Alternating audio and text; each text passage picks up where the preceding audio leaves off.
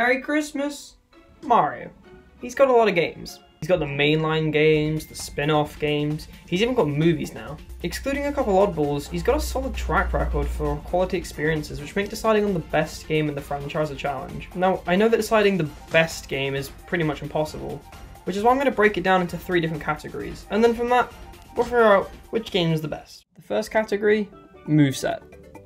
Now this doesn't make sense for games such as Mario Kart, so for this ranking, it will be based on the 3D mainline games exclusively.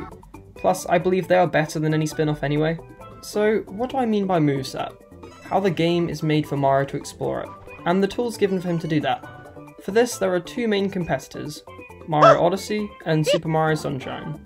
Odyssey has Cappy, meaning that nearly all creatures in the game can be utilised for travel, which allows Mario to use their moveset as well as his own, in which he has the most extreme movement that can be accomplished out of any title. There are sequence-breaking jumps that can be accomplished without glitches, which Mario 64 has, but not due to the moveset, but rather due to the lack of prevention of them. As well as this, it's possible to beat a lot of areas without changing it into the captures, which adds to the user experience by allowing them to figure out how to do a certain section. Sunshine, however, has Flood, a water backpack which allows him to hover temporarily in the air, accelerate at incredible speeds, reach astronomical heights in seconds, as well as being able to shoot enemies from far away. As well as this, Mario can infinitely dive using the water to reach maximum speeds casually. Together, this makes exploring the terrain really fun to do, and adds to the unique feeling of the game. Except, it isn't. Mario Odyssey has this ability in the Seaside Kingdom, with these creatures. They have the same abilities as Flood, if not better, therefore this round goes to Super Mario Odyssey for its moveset. The next category, the world. By this, I mean where Mario can go and how he gets there. Now, Mario games are known for their hub worlds. Peach's Castle where the levels are paintings, Delfino Plaza where the levels are either graffiti or pipes, the Galaxy games with the Comet Observatory being the fan favourite for its size and features. However, one game beats all others. That game is Bowser's Fury. That's not a Mario game!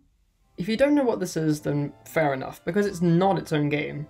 It was a mode of the recent version of Super Mario 3D World, where Bowser Jr. needs Mario's help to get his dad from this to this. This game is its own game, make no mistake, and the reason it wins is due to not having a hub world. This is because the entire world is accessible without menus or levels.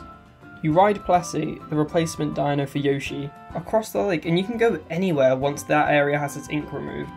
Travelling to areas is extremely free to do and allows the world to feel connected. And by having Bowser occasionally attack the player, it makes the world not just feel like levels in one location, but also shelter and defense from Bowser. This game wins this category without a doubt. The third and final category, goal. By this, I mean what the player is required to collect, how they collect it, and the purpose of it. This is not the same as ranking the story, as for Mario games, I don't believe that it's really a contributing factor. He just wahoos and yippies, that's all that's required. Each 3D game has some sort of item to collect.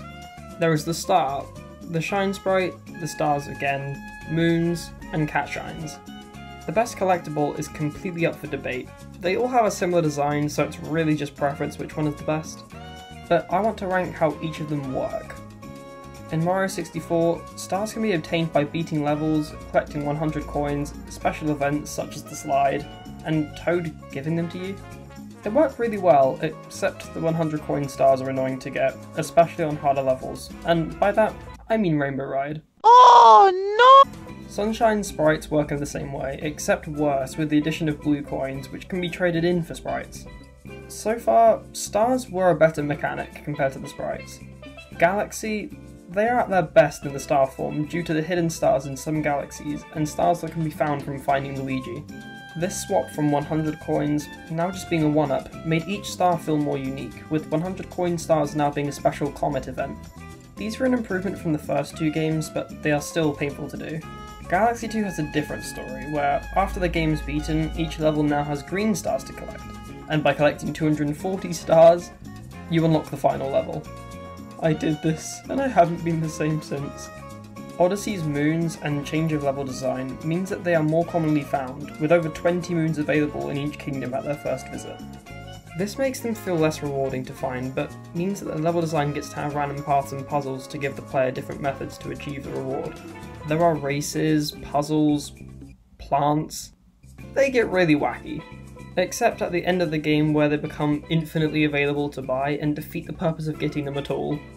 This made most of the post-game moons feel pointless, which loses nearly half of the moon's worth to the player. What I've said so far sounds mostly negative, and I am mostly complaining to show the problems, just so the final game can be seen in a better light. Bowser's Fury has the best collectible in any Mario game due to one major change: levels changing in real time. You get the sprite from one location, and now the next level hasn't appeared yet, so you can go onto a different island to get more sprites, meaning that after getting that sprite you can go back to where you were previously, and the next sprite is available to collect. There isn't any major waiting, and due to the lowest number of collectibles needed for 100% completion, at 100, no sprite feels annoying to find as you only need to spend 20 minutes max in one area.